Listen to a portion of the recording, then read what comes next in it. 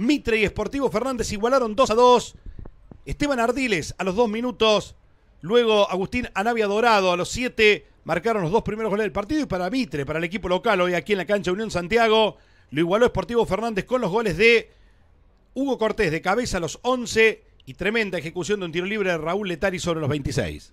Emociones, goles, polémicas en un partido cambiante donde creo que la igualdad termina siendo justa. Allí va ese centro que quiso tirar a Ardiles, un efecto que toma la pelota, lo sorprende a Nelson Cura y abre la cuenta a Mitre en este segundo tiempo con ese gol de Ardiles. Otra falla en la saga central, aparece Agustín Anavia Dorado, se lo saca de encima al arquero Nelson Cura y define con calidad.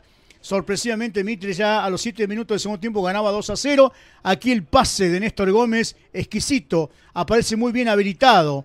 Y para meter la cabeza justamente Hugo Cortés, descuenta para Sportivo Fernández.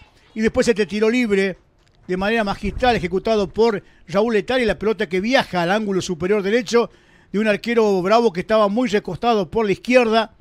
Y de esta manera empata el partido Sportivo Fernández, que después en los últimos 25 minutos estuvo con 2 hombres de más, pero no lo supo aprovechar el equipo visitante, que como se dio el partido, uno entiende de que el punto suma, pero también esos últimos 20 minutos y el dominio que tuvo en el primer tiempo lo dejan como con un sabor en tanto agridulce.